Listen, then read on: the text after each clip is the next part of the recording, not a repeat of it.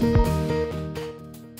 you have any idea what's going on in the Pakistan music scene? Well, we sure do not. So that's why we invited our music vlogger from Pakistan, Muneeb. And Muneeb is going to tell us all about what we're missing out on. Yes, hi Muneeb. There seems to be a big bunch of singer-songwriters coming up, am I right? Yes, first of all, thank you so much for having me on the show.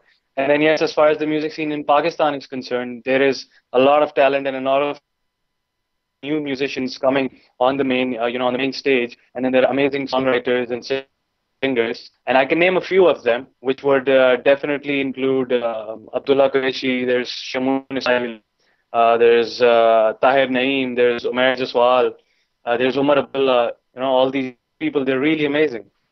Cool, and do they sing in the national language Urdu or do they sing in English? No, all of them sing only in Urdu. A few of them do sing in English, but then obviously because they have to sell their music, so they prefer, their own language, which is Urdu.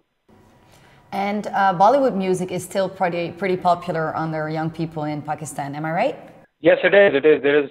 There is a group of people, group of young people, who are really into Bollywood music. And then again, I can name a few Bollywood musicians who are really popular in Pakistan, which would include Arjit Singh, and then there's Mohit Chauhan, there's Sonu.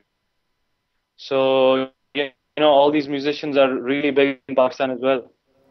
And we also heard some good things about the rock and metal scene.